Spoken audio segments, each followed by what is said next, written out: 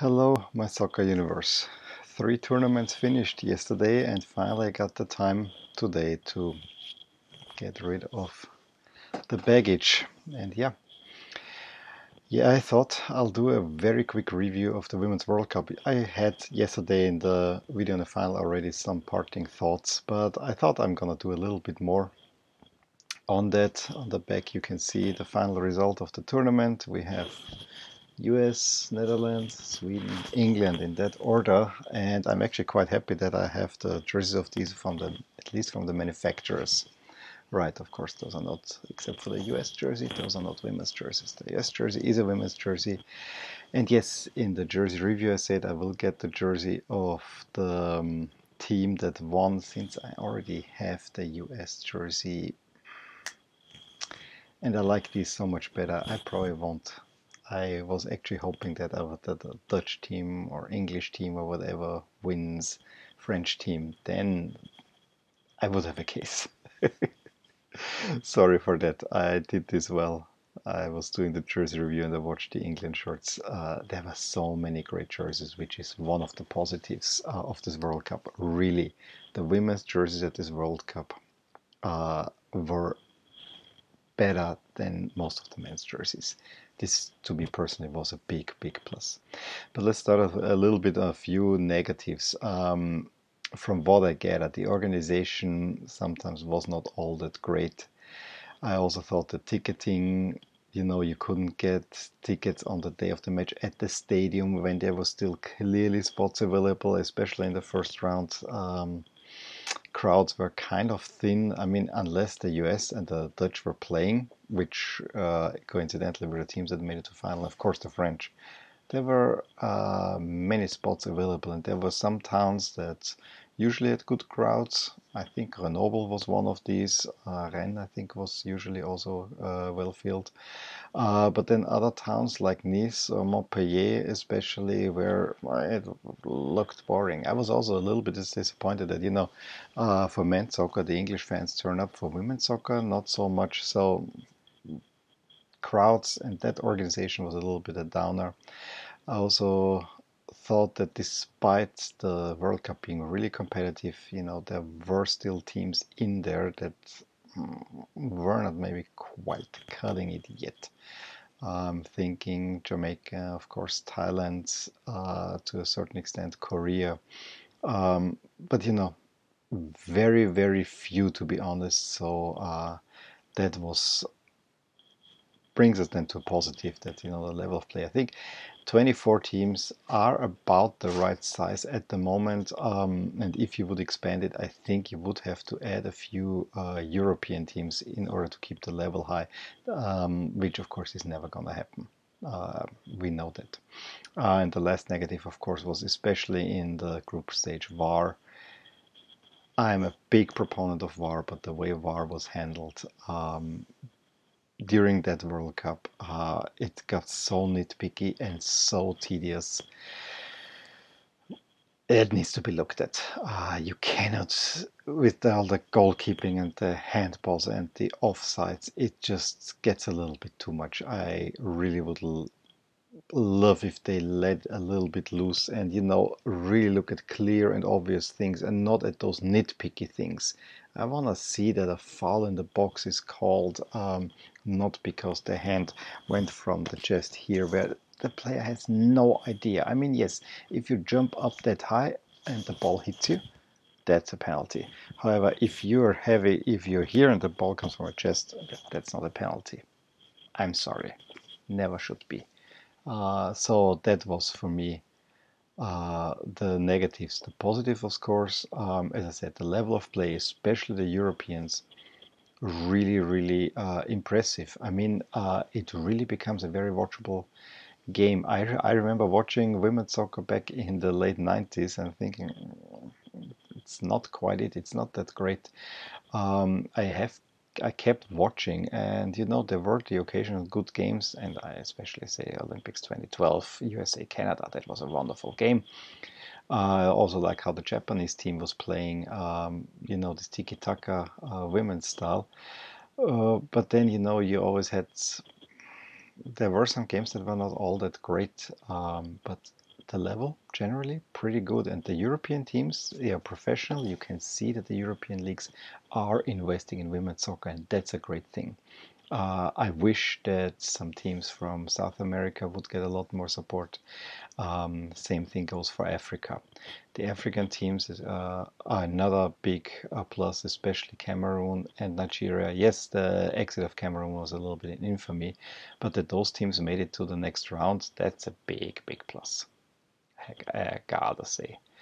Um, and yeah, I mean, if the gap between the US and at least the European teams can be closed, I think we're looking at a veritable uh, one great tournament that's an absolute must watch. And I have to say, during these last few weeks, the Women's World Cup was more or less for me the most important tournament. Yes, I'm a sucker for the AFCON. I but given the stakes, and I thought it was a very colorful, very wonderful tournament. Level of play really good. I wish that some tactical decisions would have been better, especially France, USA. I think if the French coach would have reacted a little bit sooner, they would have given the US a run for the money. Not it was way too comfortable for the US in that one. And yeah, I think there was more in there. The French are one of the disappointments, as is Australia to me, where I expected a little bit more. On the other side, Japan, maybe a little bit unlucky that they were eliminated by the Dutch, but before that they didn't show. The positives were the South Americans, as I said, the Africans, and I was over the moon that Italy and the Netherlands had a really, really great tournament. I cannot believe you how happy that made me. Two nations. I mean, a little bit the Netherlands I expected, but from Italy I didn't expect anything. I really hope that Spain will continue the upward trend. They were unlucky with the draw that you have to play the States. But hey. And yes, I think the biggest positive is, biggest positive, but the most impressive feat was that the States won it. It looked comfortable without overstretching them. They're still the class and they did it the hard way. I think you will be hard pressed to find any World Cup winner that had such a tough road to the final. Not in the group stage. Thailand, Chile, that was easy. Sweden, that was easy. But as soon as the knockout stage they really showed that they are the best team. I hope the others will catch up. It was a little bit predictable. I think everything except the US was really fun to watch. The US were a little bit too predictable, and yeah, that's how it is. Anyway, thoroughly enjoyed the Women's World Cup. I'm looking forward to the Euros. That's probably the next big women's tournament that I'll be watching. I probably will make a point of watching the Women's Champions League, at least the Women's Champions League final. I really would love to do that, and we have to give more love to the women's game. I want to end this video now with impressions from all the games, all the screenshots that I collected during the World Cup to kind of pass through the entire tournament again. I hope you will enjoy.